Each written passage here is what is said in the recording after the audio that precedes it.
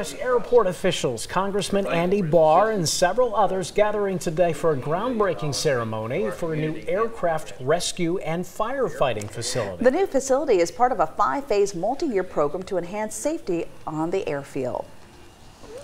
Design process started in 2013. It's been an ongoing process, and we've refined it over time, and I think we've got the best station. And I'll challenge any airport that wants to come visit it after it's built, come look at it and do exactly like we did, learn from other airports, which is what we did.